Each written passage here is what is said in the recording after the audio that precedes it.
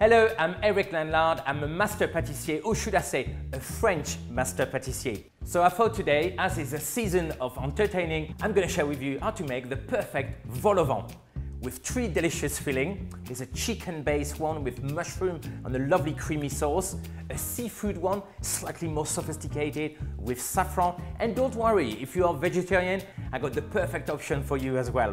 Butternut squash roasted with ras-el-hanout, so a lot of Middle East flavors to it, and some quinoa added to it. That recipe will make 6 individual vol au vent, will be perfect size for a starter. Or if you're having a cocktail party and you just want little nibbles, you can probably make up to 12 mini versions of it. When it's time for puff pastry, of course, you can make your own, which is absolutely perfect, but it does take time and it's quite a tricky part to make. I'm more than happy for myself or yourself to buy a shop-bought puff pastry. So let's crack on with the recipe. Roll it like so. So this is a perfect thickness, 3 millimeters. Time to cut our vol au vent. So you will need 2 cutters, one that size, and you need a smaller one for the middles. I'm gonna cut my plain disc. So I place them on my baking tray. So egg wash is basically just beaten eggs. And that will give your vol au vent a lovely glossy finish, which will make them much more appetizing. Now ready for our second layer. So same cutter, and I'm just gonna cut. If you need to roll some more pastry, you have to remember you can't reuse the trimming because you will lose all those layers again. And now it's time to use our smaller cutter.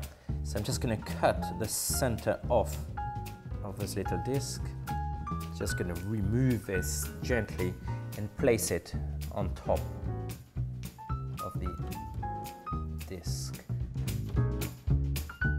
Here we are, my final one. They are now ready to go into the oven, preheated at 200 degrees Celsius. If you work on Fahrenheit, that's 392 degrees Fahrenheit. They should take between 15 to 20 minutes. When they are all puffed up, when they look glossy and yummy and golden, it's time to pull them out. Let's crack on with our filling. The first filling I'm going to make is chicken and mushroom. I'm going to start in my warm pan here to melt 30 grams of unsalted butter. When the butter is almost melted, I'm going to add 1 chopped onion. I'm now adding 3 chicken breasts chopped into cubes. And I'm going to cook them for around 6 minutes till they are cooked right through. Next, 70 grams of chopped mushrooms. And just for extra flavor, some fresh thyme. And finally, a glass of white wine.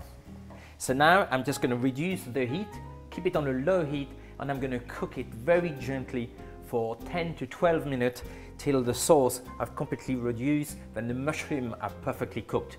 And after that, I will be making the traditional bechamel sauce. I'm going to melt 60 grams of unsalted butter. When the butter is melted, I'm going to add 40 grams of plain flour. So I got the flour and the butter together into my pan now, and I'm just going to cook them together till I get a nice thick paste.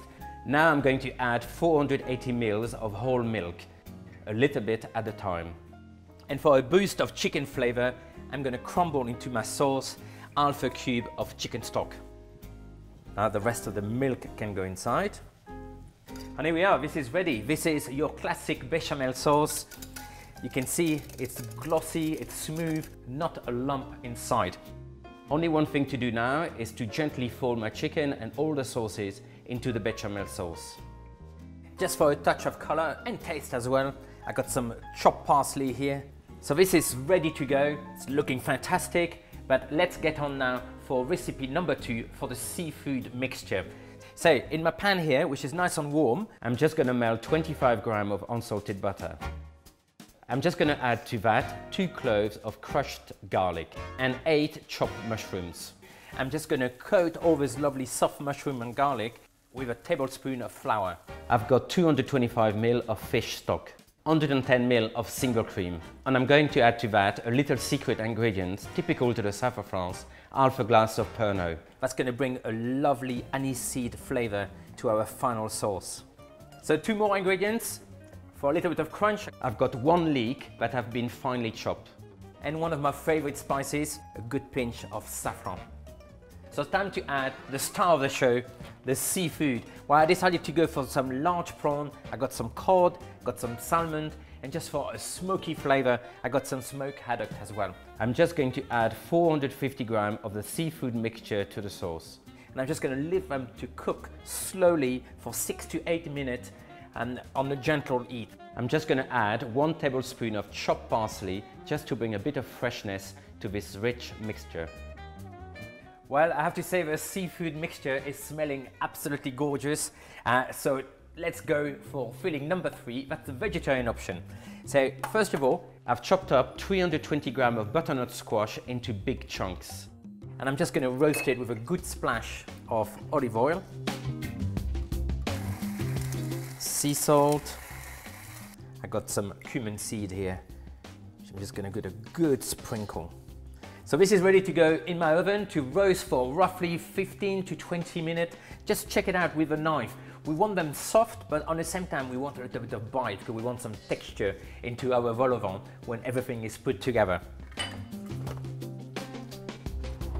The oven temperature should be 200 Celsius. I'm just going to melt 25 grams of unsalted butter. I'm just going to add 250 grams of cooked and drained quinoa and lentils to the melted butter. And now I'm going to cut my butternut squash into pieces. To combine all the ingredients together, I added 500 grams of Greek yogurt. But just to boost that Middle Eastern theme, I got one of my favorite spices from the Middle East, 2 tablespoons of ras-el-hanout, which is a mixture of paprika, cumin, cinnamon, and rose petal. And finally, for a touch of color and flavor, I've got some fresh Greek basil here using scissors. I'm just gonna chop it. Well, time to plate our vol au vent. And I just warm them up a little bit more in a hot oven for 10 minutes, so they're nice and hot. But first of all, we need to trim the lid. So you need a very sharp knife. You just use your knife and gently cut the little lid in the middle there. So just very carefully lift off this little lid. Keep it aside. Time to fill our little beauties. With the chicken one, the chicken is so succulent and the freshness from the parsley coming through, it just works so well together. The seafood, for me this one is my favorite. I love the saffron, really giving that kind of like saffron tasting. And if you're vegetarian, don't despair. We've got this special vegetarian filling here made with roasted butternut squash with cumin and some serious Middle East vavavoom. All these lovely hot spices coming through, making it so Moorish. And here we are, this is the ultimate savory and glamorous baking. Delicious. Thanks FOODTUBE for having me on your channel and sharing this delicious recipe with your viewers. And of course, don't forget to subscribe to my own channel if you love baking. Every Monday, it's a Baking Mad Monday.